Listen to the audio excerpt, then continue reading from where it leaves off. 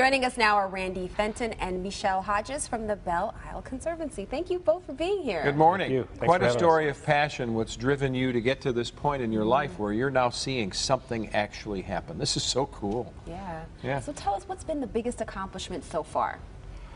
Well, for me, it started out as a very personal journey and has really turned into a passion, really on the shoulders of the volunteers who really saved this aquarium. It's a 110-year-old Albert Kahn building, and to see us restore the skylights and to try to get to a completion of a project that really can be one of a kind in the world and unduplicatable in terms of the aquarium conservatory. So Michelle, when you find somebody who for free because of passion and they just unleash it, you got to kind of step out of the way, but yet you're there to be a guiding light, right? We do a little bit of this.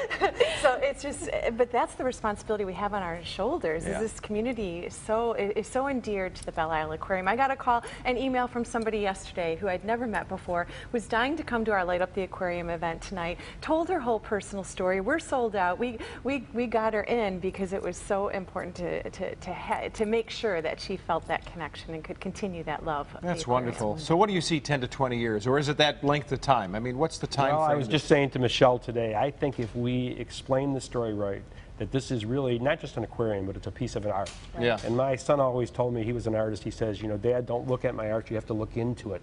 It's a 110-year history. Yeah. Wow. Good to see you both. Thank Happy you so holidays. Thanks for letting us share this story. Come visit us. Yes, we will. Absolutely. Thank you.